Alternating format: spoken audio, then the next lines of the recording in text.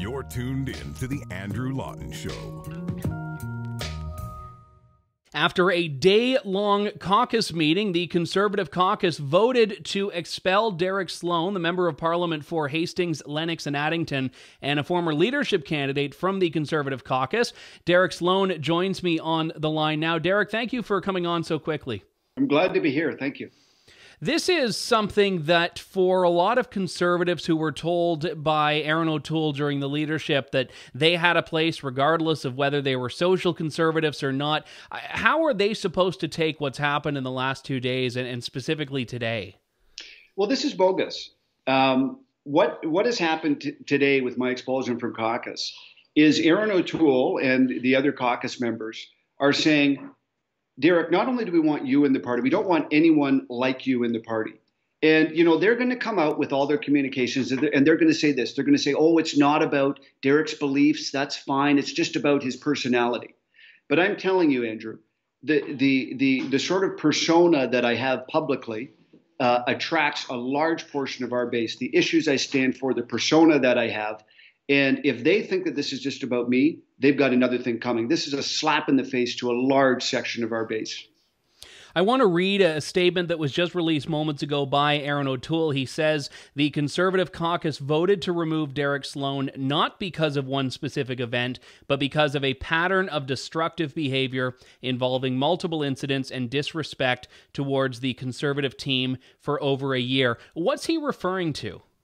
Well, they're referring to basically everything that you've seen throughout the campaign. So when I called out Dr. Tam for what I believe to be, undue connection to the World Health Organization, that was considered to be, beyond the pale. That was, oh, that's racist. That's this. Basically everything else I've done. But I'll tell you, the last thing that really got under their skin is I have been actively organizing for this upcoming convention, and they know that I have recruited many, many, many delegates, and they were scared. And so this whole thing about not listening to other people. So when I was emailing and trying to get conventions to go to delegates, other MPs would be like, "Oh, well, why are you emailing into my riding, and why are you doing this?" Nobody has a monopoly on their riding. You as a Canadian, I as a Canadian, we have the right to encourage political participation. And, some of these MPs were upset that, basically I had more sway in their riding than they did. And they got rid of me because of that. And obviously they don't agree with the different things that I stand for. So, he'll find a politically correct version of a socially conservative person or any of the other things maybe that I've stood for. And I've stood for things far beyond just social conservatism. But this is about the values that I stand for. Being against the Paris Agreement, being against this net zero stuff, and my influence at the convention. They were afraid that it was going to be a Derek Sloan convention, and they pulled the plug. This is a direct affront to grassroots engagement. Do you know how much support, if any, you had in caucus in today's vote? I was not privy to the numbers, unfortunately. It was I don't believe anybody other than the caucus chair knows the final numbers.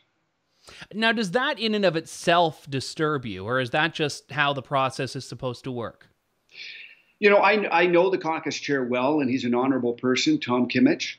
So I certainly trust the results. I would have preferred to get an idea of, how close it was. But unfortunately, I won't know that. Do you think from private conversations you've had with MPs in the Conservative caucus that this was literally just about getting a SOCON out, or did you actually get support from non-social Conservatives privately that said they didn't like the process? They didn't like that you were being blamed for someone who happened to donate alongside 12,999 other people to your campaign? Yeah, I mean, listen, there were a lot of people that were upset by this for sure.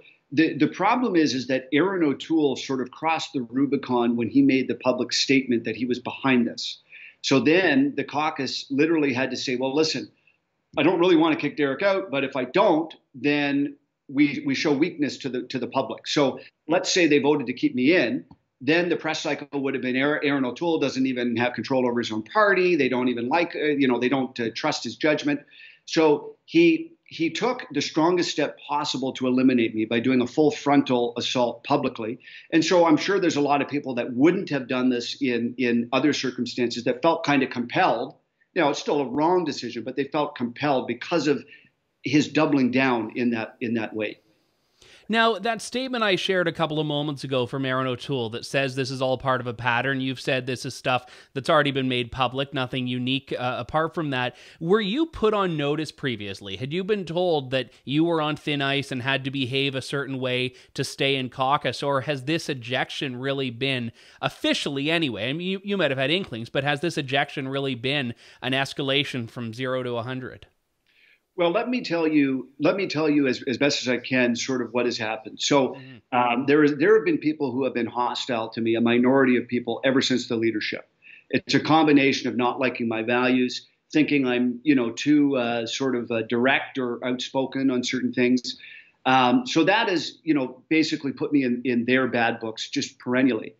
After the leadership, I sent out 2 fundraising emails, one for my EDA, one for my riding, one for my leadership. Now, I have every right to do that. I've created a large list through the campaign, but obviously those emails go to other ridings, and I was collecting money from people in other ridings. Now, these are people that may not have donated to that other person anyways, but MPs are very cagey about their territory. So they're like, well, Derek, you shouldn't be doing this. And I said, listen, I have to fundraise to, finalize some of my last leadership debts. It's the law, and this is my list. And frankly, for my EDA, I had to raise some money too to be able to be, acclaimed as a candidate. So those are 2 of the quote unquote, bad things that I've done. And the third was sponsoring that petition, which again, a lot of these conservatives are just scared to death of bad press. So, these kinds of things, there was some rumblings about, Derek's always getting us in the news. It's always something, whatever. And then this sort of orchestrated attempt at the end, which, as I said, was related to my strength going into the convention, sort of pushed some people over the edge. But nothing has happened along the way that would in any way be inappropriate. I've just explained to you any charge that was leveled at me.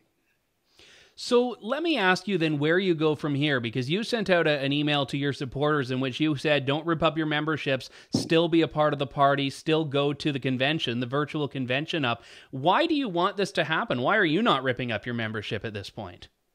Well, listen, I'm still a conservative.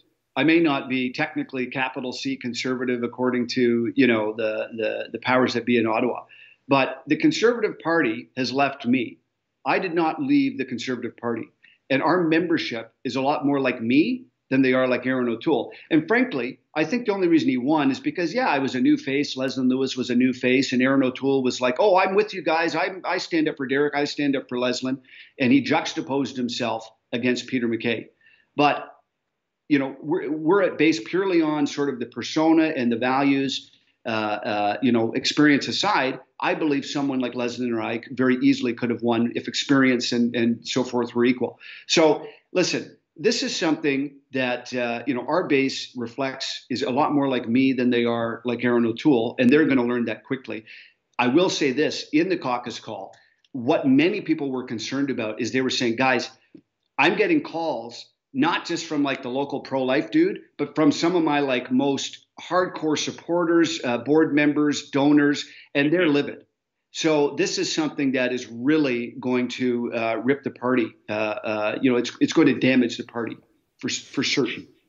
You and I spoke in the leadership race a couple of times about cancel culture and free speech, and you're very aware of the cultural battles around this. And one thing that I find really unsettling, even if people are used to just the left throwing around slurs and names and all of that, to have it come from within your own party and within your own movement, and especially the justification that Aaron O'Toole used to initiate this process, which was that racism has no place in the party. Didn't call you a racist, but was ejecting you in the same breath as he was saying that he needed to take a stand against racism. Does that sting? Does that sting for you? Not really. It just validates sort of the experience that I've had over the last 9 months. And it's just been basically this. It's been amazing acceptance from grassroots conservatives and continual backbiting and trying to tie my hands behind my back within the MPs that are there. So many of these guys think that they're little princes that rule their little riding fiefdom, and they can come to Ottawa and do whatever it is that they want. It's disgusting. These people were put there by their local party members, by their local constituents. And there's a complete disconnect. So we will see who speaks for the membership leading into the convention and beyond. But they've made a grave error. Would you rejoin the caucus if invited, if the party had a mea culpa? I don't expect that would happen under the current leadership. They're of a mind that they kind of have to, show a unity, show a face of strength and all that. And they wouldn't be able to do that based on what they've done. But I'm not making any decisions today about what I might or might not do. Just before I let you go here, Derek, what do you want to tell your supporters? I know a lot of people, even those who might not have been your supporter in the leadership race, have really come around or are tweeting about their support for you, wanting to go to the convention to stand up for some of the values. What do you want to say to those people right now who, by your indication, seem to make up the party more than the voices in Ottawa do? Stay involved, keep your membership, go to convention, and we're going to do a lot of good there. And this is some rumblings, but we are going to go to convention. We're going to do well there. When it comes to me personally, I'm going to stay fighting for all the values I fought for before: family values, against the Paris Agreement and this climate alarmism, the excessive government lockdowns, which our party has been completely silent on. They haven't said a word about it. All they can talk about is, a vaccine this, vaccine that, we need more vaccines. Well, listen, there's a lot more going on here right now than just getting a vaccine. There is a real conversation to be had about the government control and the true way to deal with this thing here. So they have been missing in action, and that's why they're barely even registering right now on the public radar. And they'll learn soon enough the mistake they've made. Independent Member of Parliament Derek Sloan. Derek, thank you so much for joining me. Thank you. Thanks for listening to The Andrew Lawton Show. Support the program by donating to True North at www.tnc.news.